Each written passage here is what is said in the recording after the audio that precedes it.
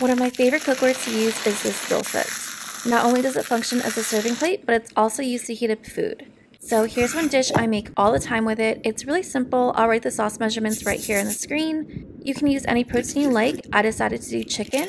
Other times I'll do pork or tofu. And make sure not to waste all of that leftover flavor in the pan. Use it to cook vegetables with a pinch of salt and it'll soak up all of that flavor. Oil your dolsot with sesame oil and add rice. And as it continues to cook, it should sizzle and give you a layer of perfectly crunchy rice.